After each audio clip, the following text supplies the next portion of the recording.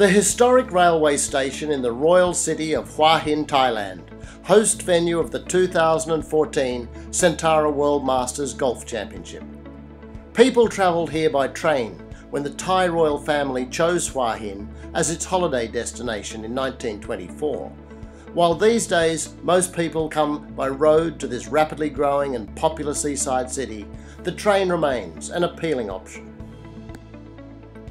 Hua Hin's long sandy beach is right next to the village-like town centre, where winding narrow streets are packed with restaurants, shops and bars. The beach is one of the best on the Gulf of Thailand for swimming and water sports, children's horse rides, playing games, or just taking a leisurely stroll in the late afternoon.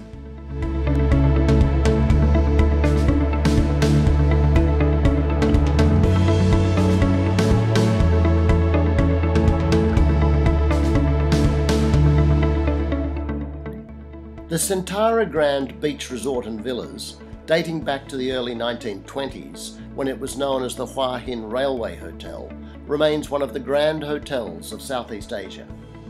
As host resort of the Centara World Masters, it was the focal point of the tournament, hosting grand opening and closing events and staging a popular 19th hole every night on its spacious lawns that extend to one of several pools and the beach.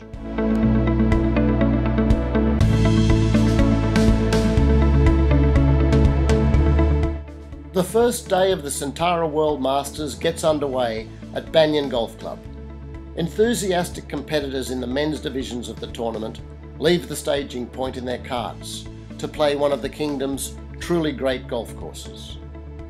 A lively, fun atmosphere made this opening round of the inaugural Centara World Masters a special occasion. Naturally, expectations among the players were high, but what lay in store? Let's find out.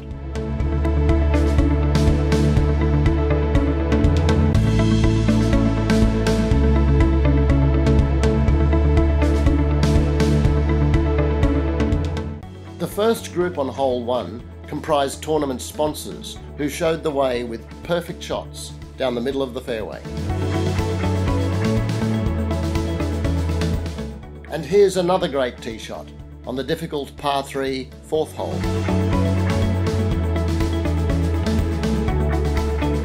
And a deliberate drive puts this golfer in a great position on the 9th. Meanwhile, over on the 18th, the putts were dropping on this tricky par 4 finishing hole.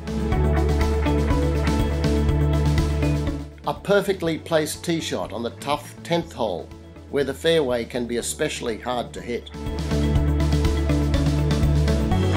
The par 3 15th is Banyan's signature hole, with Sing To or Tiger Island in the distance.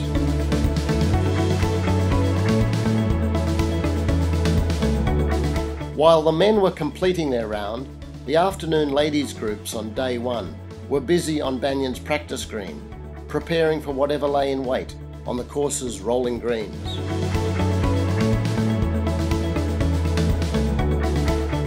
Imperial Lakeview Golf Club hosted players on day 2 of the tournament. This lovely layout, with an abundance of water in the form of a large lake and several streams, tested competitors who enjoyed their outing on the A course of the 36-hole layout.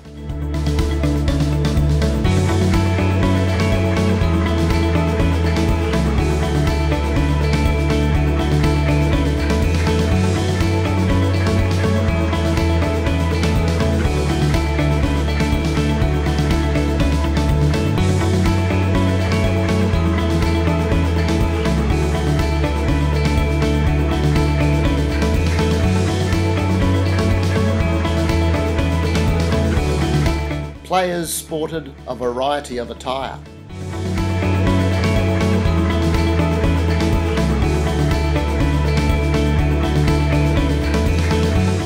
And they demonstrated a variety of shots.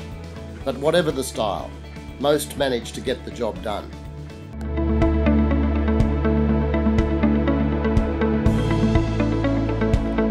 Players arrive at Majestic Creek on the 3rd day of the Centara World Masters, where they were greeted by owner Kun Tanachai, who welcomed them to this delightful 27-hole course set in rolling countryside, just 30 minutes from Hua Hin.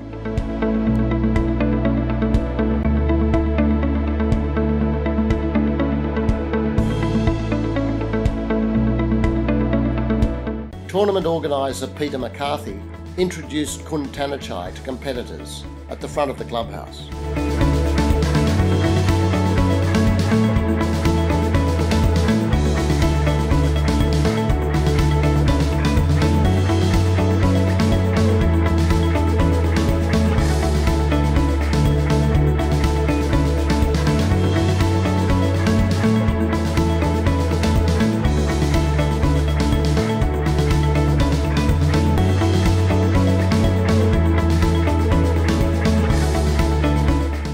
Majestic Creek's casual open-air bar area was a buzz of activity before the round started, providing players with an opportunity to relax and have a cool drink before tackling the testing layout.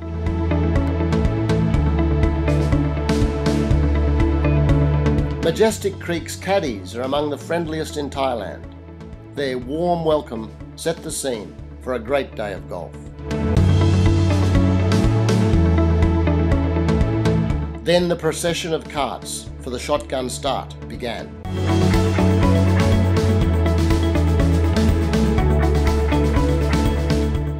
Majestic Creek's first hole is wide and sufficiently open to give confidence at the start of the round.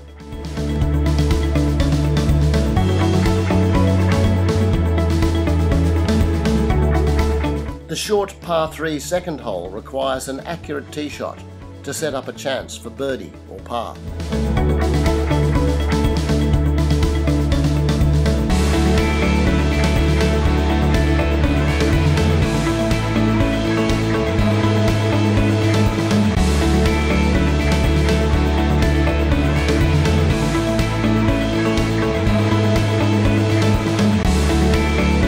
Here's how the enticing par 3 8th hole should be played. 3 great tee shots over water to an elevated green.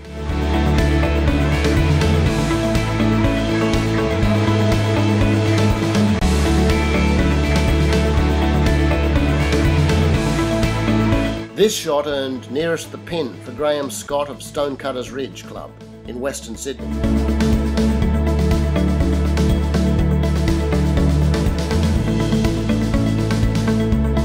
Putting on the 10th hole, with Majestic Creek's large modern clubhouse in the background.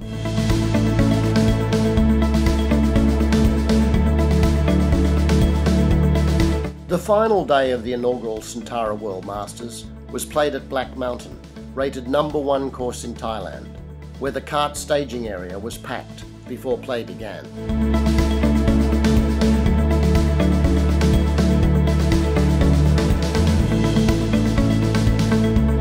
Vietnamese professional golfer Nung Tang showed how it's done on the beautiful dogleg 10th hole with a wonderful tee shot,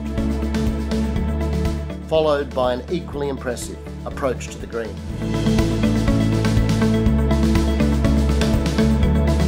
The next hole, the par 3 11th, is one of Black Mountain's best and most testing, but these players all handled the overwater tee shot with ease,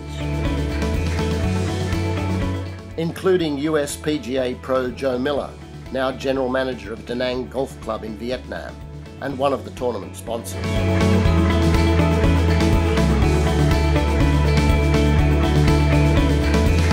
Joe enjoyed the 11th hole so much, he reckoned this beer was well earned. Dablo Sportswear's Tyson Powers hits a cracking tee shot on the uphill par 4 12th hole. While over on the 14th tee, there was at least one excellent shot to the green, and one not so successful attempt that took a couple of skips in the water before disappearing out of sight. The elevated green on the 15th hole proved tough to sink a putt.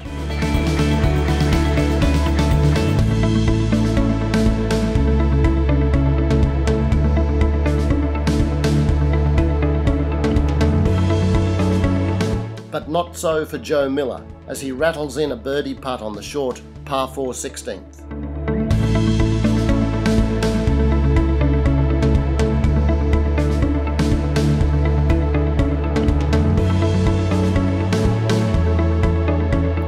Black Mountain's finishing hole, a beautiful par 5 that plays to the clubhouse, proved a real test for most players, who were happy to walk off with a score. Boyd Vickers of Emerald, Queensland sank his final putt to win the men's 35-55 B-grade division. Then it was party time for the end of tournament presentation event, marking the conclusion of a highly successful and enjoyable week of golf around the delightful seaside city of Hua Hin, Thailand.